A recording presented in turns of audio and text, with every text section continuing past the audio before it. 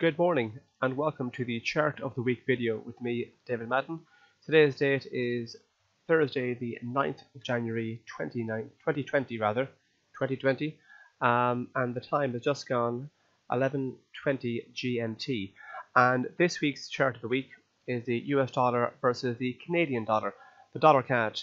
And if you take a look at the price action for the last few months, we can see that it's been in a fairly clear downward trend. We can see here that in late December it broke below this trend line, which previously acted as fairly decent support. And in fact, on New Year's Eve, it fell down to a level last seen 14 months previous. So it had a 14-month low not that long ago.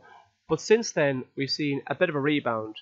And this video is just talk about the possibility of the market potentially moving back up towards the kind of 131 level, or perhaps even towards this trend line here. Or could it be a possibility that this is just a short-term bounce before the next move to the downside? Like I was saying, recently the market has been in a very clear downward trend. But if you take a look on the price action on the New Year's Eve at 31st of December, we could notice there's a fairly long wick on the candle, this daily candle, and that suggests indecision. And then if we look at the price action after that, the market was trading in a relatively small range. And if you take a look at this candle here, the daily candle from Tuesday the 7th of January, we can see that it appears to look like a bullish engulfing candle. And since then, we've had the market push on higher. Now, just for those of you who are unfamiliar with technical analysis or the term bullish engulfing, this is a textbook example of it here, whereby the market's in a downward trend. We can see here that on this upward candle here, this textbook example, it doesn't always be an absolutely perfect example in reality, but a textbook example, the market here opens below the previous day's close, but then it manages to close above the previous day's open. So the body of the candle here completely engulfs the body of the previous session. And then we can see the market begins to kind of push on higher. That's the confirmation that the market has moved on from moving upward from that point.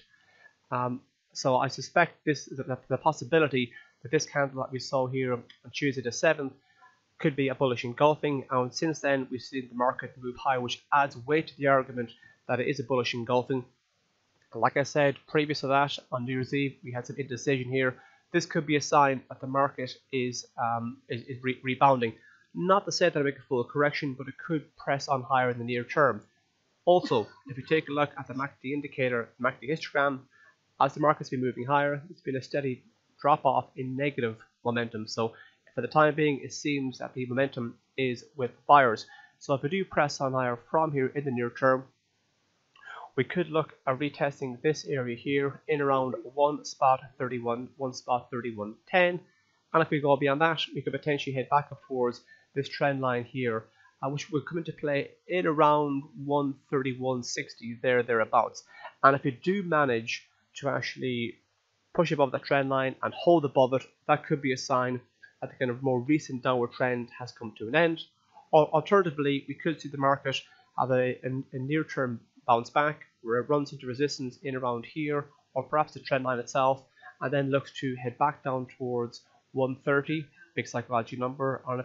And if you take out the recent lows in at 1.2951, that could set us on track for 1.2926, that area thereabouts. Now, if you are going to be trading the US dollar versus the Canadian dollar, please keep in mind that later today at 13:30 GMT, we have the US jobless claims, and we also have the we also have the Canadian building permits figures. That can add some volatility to the markets.